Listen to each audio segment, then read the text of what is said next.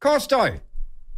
Hello, Marty. Good afternoon. I've just been giving you the big intro, mate. I gave you the drum roll. I gave you the intro. I said Costo's got a one-line assessment for all 17 teams, mate. I mean, this is glorious, mate. I've been looking forward to this for the whole show. And you'd better say something nice about our Warriors. You better stay on the line. Hold your breath. You might end up in the decompression unit. Yeah. All right, then. We're a week away, mate. Now, I'm going to run them down from the top. So I'm just clicked onto NRL.com here, and this is... You can jump around however you want. You can go at last season's ladder, but you probably want to leave the Warriors to last. But, go your hardest. Yeah, I might leave the Warriors to last, but the way that they haven't done it in alphabetical order, I don't know why they've done it like this. But the first team at the top, so what Jason is going to do, Costo's going to do, ladies and gentlemen, for us, is he has got a one-line assessment on every single team, 1 to 17, and we'll leave the Warriors to last because we want to talk about that Daily Telegraph poll or whatever the article was as well. Broncos and we're going to make this up. This is not scripted. No. I've got an idea where they finish. That's about it. Broncos to start with. Well, I think the Broncos will be better with people like Carrigan going off to World Cup and whatnot. But just on today, before we went to air, Herbie Farnworth agreeing to leave the club at the end of this year to go to the Dolphins. I don't think they've got the firepower to make the 8. I'm going to tip Brisbane to finish just outside in 9th position. Like they were last year. Okay, so if you don't actually decide or you don't give us the tip on the 8, I'll ask you that at the end. Broncos, you're out of the 8. Raiders. The Raiders' trial form was abysmal, and the Canberra management, the coaching staff know that. There's some issues there. Rapana has again been rubbed out because of foul play in the trials. He's got a dilemma at fullback. No one seems to know what Ricky's doing in the number 1 jumper for round 1 next week. I don't think they're going anywhere. I think they're going in reverse the green machine. As I said, trial form average, that's being nice. I think Canberra will finish in 11th position. 11th for the Raiders? 11th? Correct. Okay. Correct. All right. Matt Gunn's doggies. Now, they have acquired Costo, they have acquired players, and they've been rubbish for years. At some stage, it's got to turn around. Well, I think they've got the best rookie coach coming in Cireldo. So in terms of the new people that we've seen come into coaching for first year, I think Cireldo will do really well at Canterbury at Belmore. This is a club that's been to hell and back, and Gus didn't have a magic wand last year, and so people's patience is wearing thin. I saw some encouraging signs in the doubleheader at Belmore last weekend, and I think with Kickow coming to the club, that gives them so much potency. He's arguably, he's one of our best players in the game. He's a Fijian, he is an amazing player, and he's going to be sorely lost to Penrith. And I'll come to that in a minute. I think Canterbury will be the big improvers in the competition, and I believe that the Bulldogs, who finished, 12th last year, I think they'll get to 8th position. What? Making the 8? Absolutely. Yeah, I tell you better be saving some chocolate eggs for the Warriors if you're sitting doggies at 8. Sharks.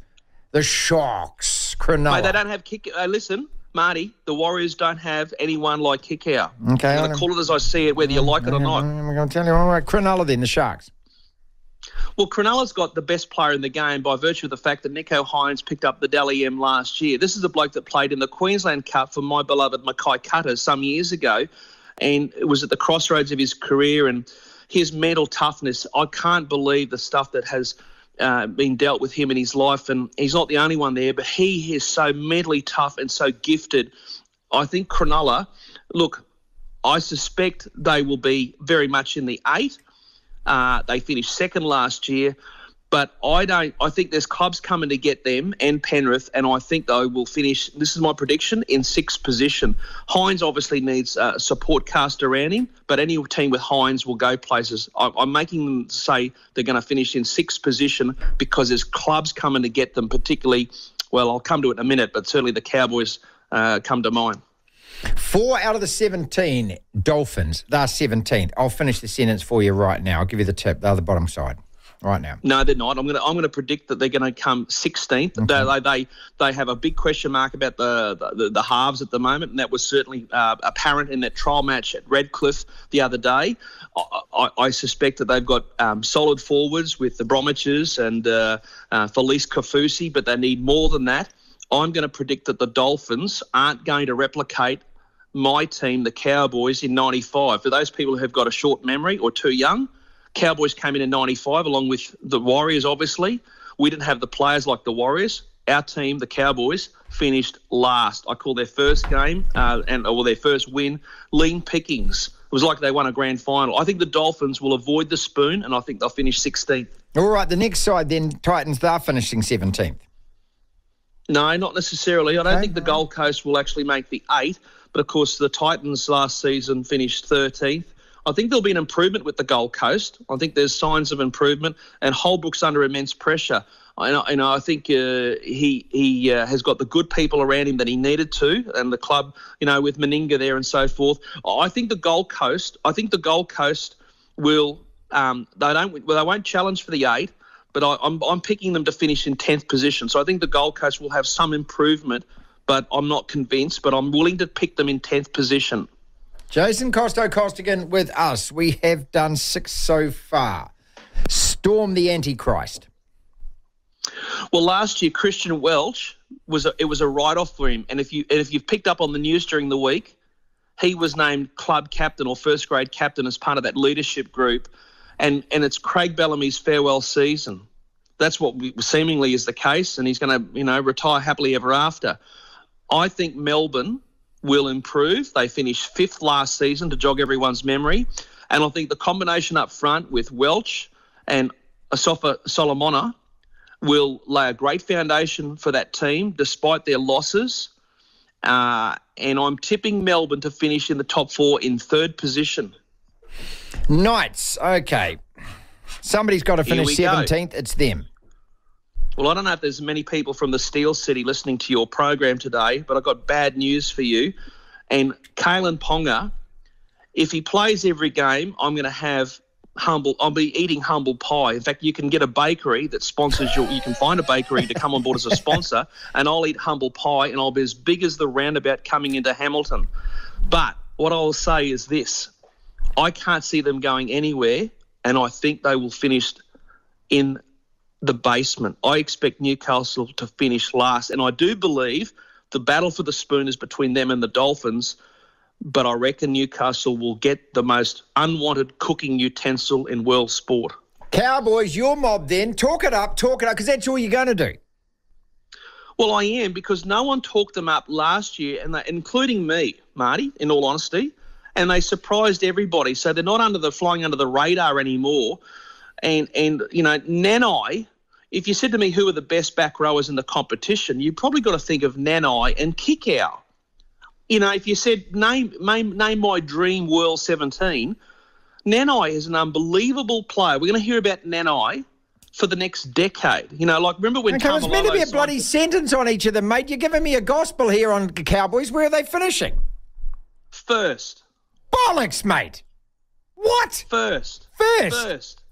Mate, have a look what happened last year. I saw their first game live. And they got beaten by the Bulldogs. They got beaten by the Dogs. Yeah, and if they had beaten Canterbury, have a look at the ladder last year. They finished 3rd. Write it down. I'm writing it down. I'm going to bring this back. Eels. They're going to jump 2 spots. Parramatta, they will slide.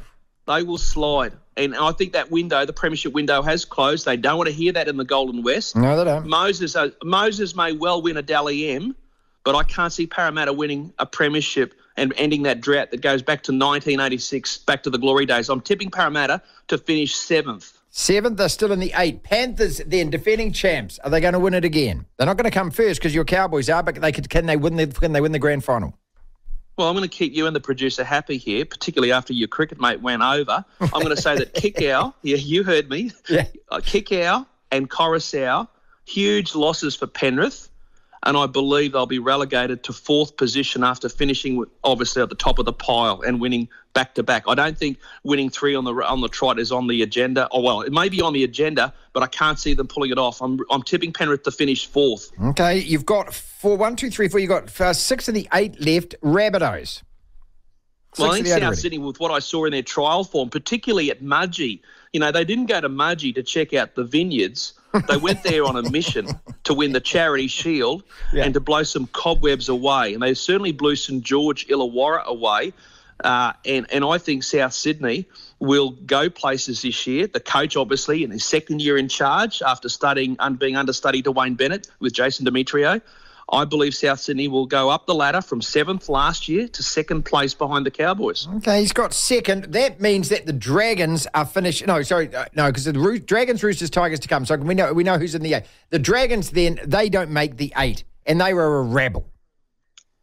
They were a rabble, and they still are a rabble. And I wouldn't be surprised if Hook Griffin is the first coach to be hooked by his club in 2023. So St George Illawarra, I see them sliding into a death spiral and they're struggling. Maybe Jason Riles will pop up mid-season. Here's a bit of a bold prediction that Jason Riles might pop up mid-season as the caretaker coach.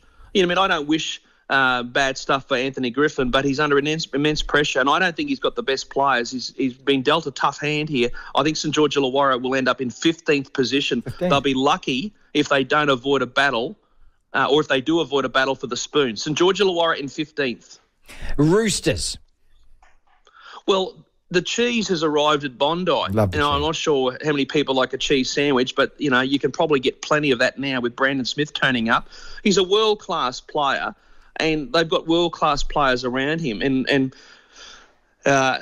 Trent Robinson sets high standards. I think they'll be thereabouts again, and I'm tipping the Roosters to finish in 5th position after coming 6th last year. Okay, all right, 5th. So there's his 8. I'm going to run by the 8. West Tigers then. They're out of the 8 as well. We've got the West Tigers and Warriors to go. Well, I'm tipping the West Tigers, who finished with the spoon last year. I'm tipping them to have some improvement under Tim Sheens. I like what I saw in the trials, but to get out of the cellar and to get to the 8, that's like climbing Mount Everest. I think they'll get to 12th position. That's my prediction. 12th position for the West Tigers. Coruscant will make a huge difference in terms of how they play with that direct play out of dummy half. He's world class. This is Jason's 8. He has got the Cowboys at 1. He's got the Rabbits at 2. He's got the Storm at 3. Panthers at 4. Roosters at 5. Cronulla 6. 7th is the Eels. 8th is the Doggies.